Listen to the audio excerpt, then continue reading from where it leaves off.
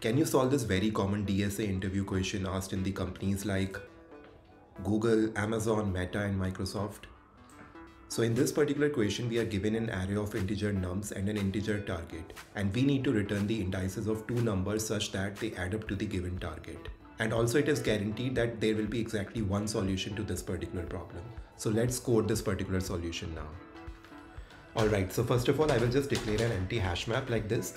Now in this particular hash map, I will be storing each number which is present in my nums input array, and the corresponding value for each number would be their respective index where they are present, right?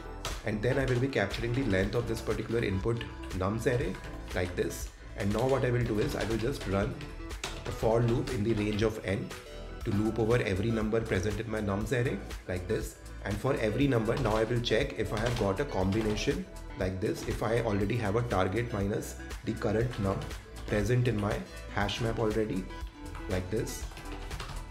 And if it is present, it would mean that I have actually got two numbers at this point in time which sum up to the given target, right? So I will be just returning the indexes of these two numbers, which will be given by hash of target minus nums I like this, and the current index of the current number itself, right?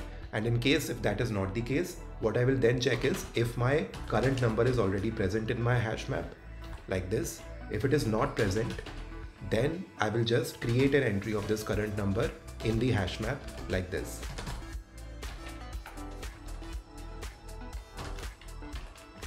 Right? And I will just assign the value as the current index. And this is going to be my entire solution. At some point in time, I will definitely hit this particular condition and I will return the indices of the two numbers from here, right? Because it is guaranteed that there will be exactly one solution to this particular problem. So if I run this particular code now, I get the code accepted, right? Now for more problems to crack data engineering and software engineering interviews at big tech companies, consider subscribing to my channel. Thank you.